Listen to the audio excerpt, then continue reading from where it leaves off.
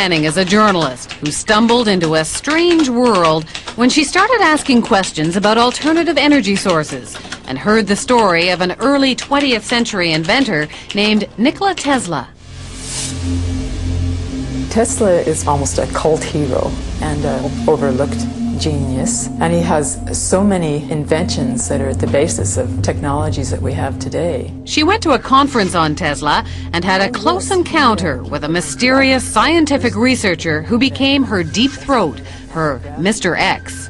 He sent me a file of materials about the Bernard Eastlund patent.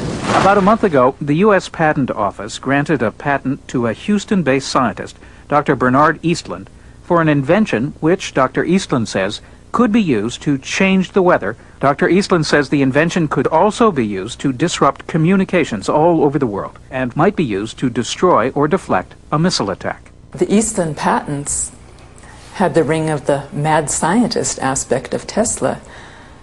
Tesla talked about this Tesla shield around the planet and talked about particle beam weaponry, something called a death ray. Death ray? Jean wasn't sure where all this was leading until Mr. X called again. And he said, the maniacs are actually going to do it up in Alaska.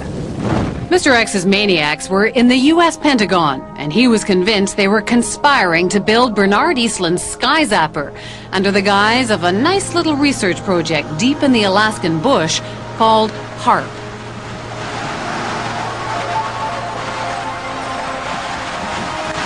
The basic concept is to build a very large antenna, then to utilize a large amount of power and to beam those radio waves up into the upper atmosphere. Have you approached the Pentagon with this invention? Yes, and what I'm not at liberty to tell you is the details of what that interaction has been. The word spread through the Alaskan bush, and soon a band of suspicious Alaskans set out to warn people about what they saw as the U.S. military's secret agenda.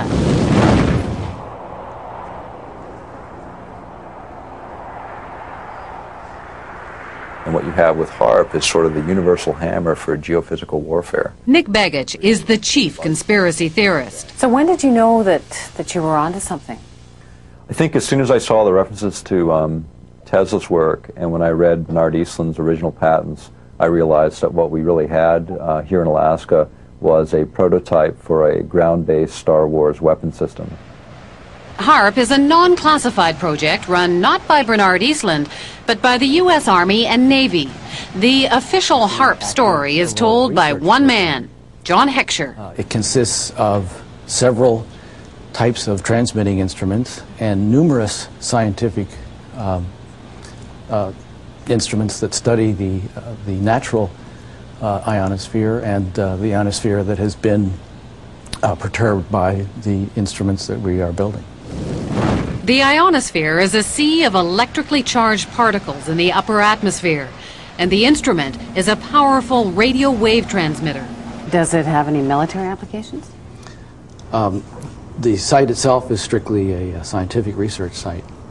Perhaps the outcome of some of the science, perhaps some of the results, could be applied in to military systems.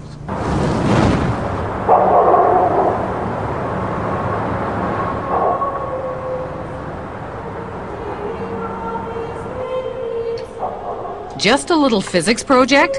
Jim Roderick isn't buying it. He's been gunning for the real goods on HAARP, and his weapon is the internet. The military is incapable of doing pure science.